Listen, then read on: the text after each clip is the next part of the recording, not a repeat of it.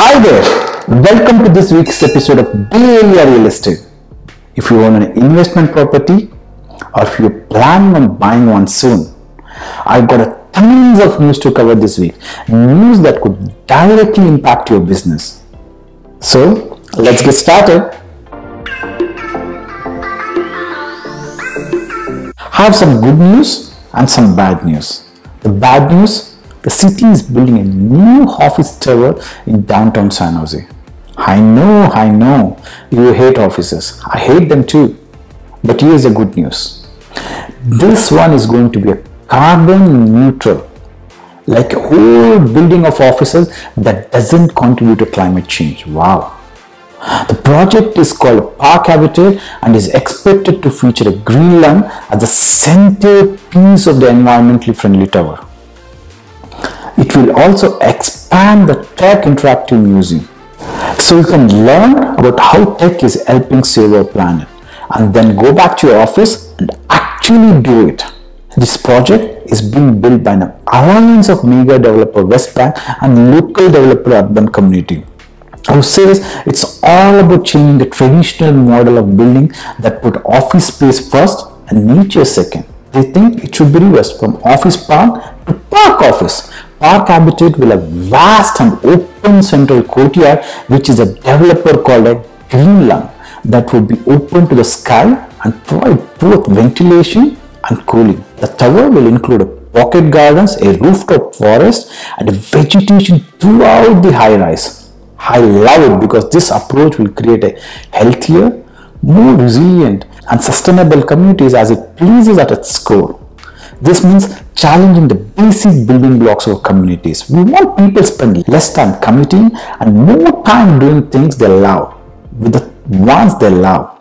Smart buildings thriving the local economies, net zero energy communities. I believe in the power of innovative partnerships to build transformative projects that shape cities and improve how people live and work. Park Habitat is headed in the right, eco-friendly direction. Once upon a time, in the city of Laguna Beach, there lived a wonderfully wealthy family known as the Nelsons.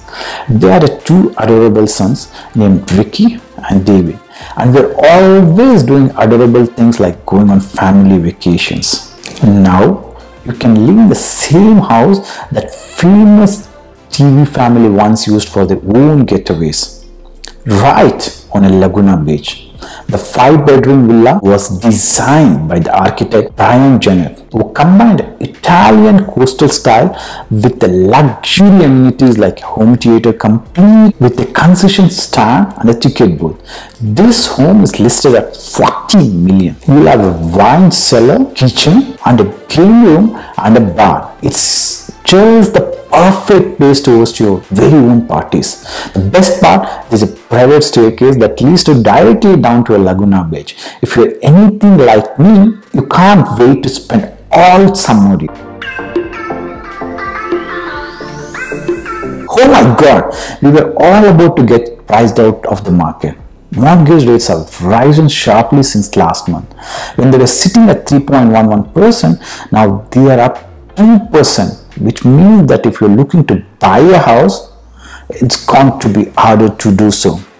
The experts are saying that home prices could go up by almost 15% between now and March of 2023. That's almost a 3 percentage points less than the predicted last month. But there's still a lot of something as important as a place to live. The reason for the change is that the housing affordability is making it tough for some people to get mortgages. And there's another thing, not enough houses on the market. That's right, there are record lows in terms of what's out there, and that's causing prices to shoot up. But before you panic about your property or investment value, consider this. Zillow made a similar predictions during the COVID-19 recession, and those predictions turned out to be way off the mark. During the 2020 recessions, both Zillow and CoreLogic published economic models that predicted US home prices would fall by spring 2021. That clearly didn't happen. Instead of falling out of favor, homes became more valuable than ever. This isn't just a problem for sellers and buyers. It's one for everyone, especially because homeownership is an important part of most America's wealth. Good news, bad news. New home construction is up for the first time in a long time. But projects are also stalling at higher rates. There's more construction happening now than there was leading up to COVID-19. And builder confidence is dropping. That means they're also less optimistic about the housing market. This is bad news because the number of authorized houses that didn't start construction, classified as stalled construction projects, increased 47% from 2019 to 2021 according to an industry analysis. The reasons for stalled houses are global supply chain crisis and cost escalations because of the pandemic. Silicon Valley is home to both the titans of tech and the world's most expensive homes. Now, one city has added a new name to that list, Menlo Park. In a city already known for its wealth and opulence, this 26.49 million home stands out as the most expensive listing ever on market in Menlo Park. One that is now at the epicenter of Silicon Valley venture capital and private equity funds. The 3-story home includes 5 bedrooms, 7 bathrooms, 8,648 square feet of living space, and a vast outdoor area. It also features a matte finished white oak floors and a kitchen with a new marble counters. If you're willing to sell out 7.85 million extra for an adjacent vacant lot, you can ever make it the largest residential property in all of Menlo Park by area. This house is amazing. I can't believe all this has to offer.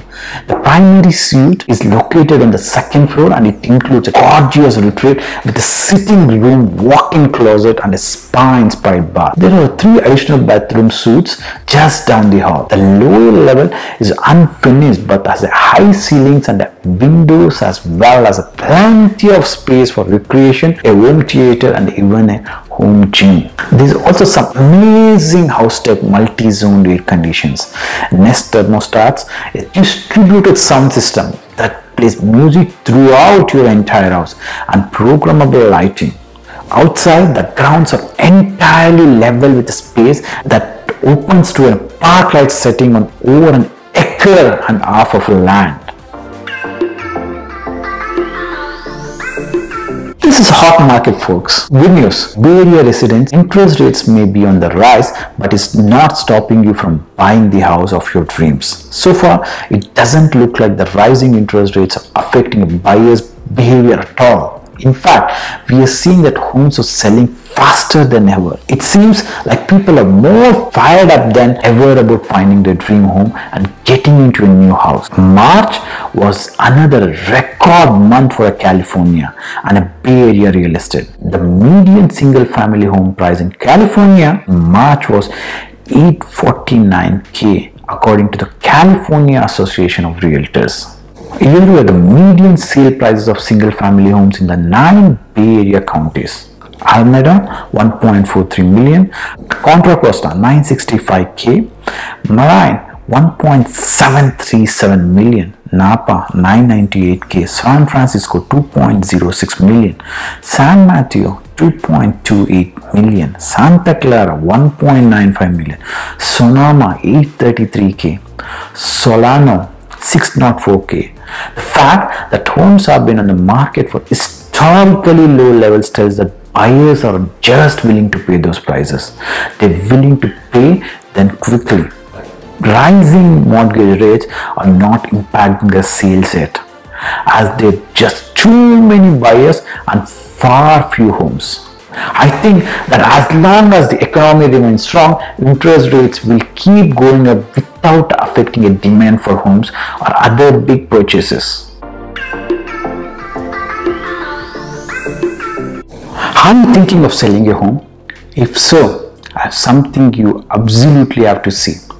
Watch this video where I give you some tips you will need before putting your house on the market. Remember, real estate is tough business and it's important to go with info, and it's important to go into any transaction harm with all the knowledge you can. Thanks for watching, and be sure to tune in next week for more exciting updates like this one. Have an amazing week, guys.